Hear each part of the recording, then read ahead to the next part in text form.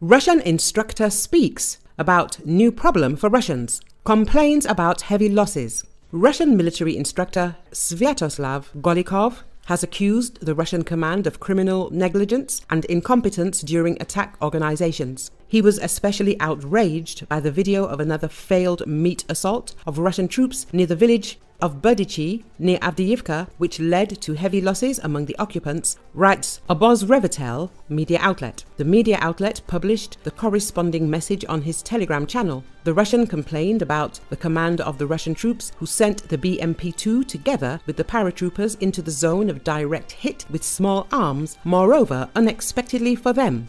Another clear illustration of criminal incompetence or criminal negligence is organizing the attack, the Russian commented. According to Charter 97 media outlet, thus, the video of the 47th Separate Mechanized Brigade shows how the Kafirs BMP-2s together with the paratroopers broke into the village. However, Ukrainian soldiers from the company of attack UAVs stopped the enemy vehicles with the help of FPV drone, eliminating 4 invaders at once. At the same time, the infantry of the 26th Separate Rifle Battalion of the 47 SM Brigade got an advantage and destroyed the rest of the occupants. The vehicle with the paratroopers bluntly entered the zone of direct hit by small arms and unexpectedly for themselves, but not for the enemy. And there was not even a Bradley there. They were simply killed by the shooter. In general, a typical example of incident elevated to a routine practice. The classic of the genre of setting a combat task in the style of go there is no one there, or go there, they will meet you there, which we all love. And whoever are not there, they do not meet you there, the Russian military instructor writes. Terrified passengers have leapt into the sea to escape a fire ferry traveling to a popular tourist destination off the coast of Thailand. The vessel from Surat Thani province was about to arrive at Koh Tao when a passenger suddenly heard a crackling sound and smelled smoke. Methri Pramjampa said he saw billowing smoke and fire less than 5 minutes later, and that was when people started shouting and rang the alarm.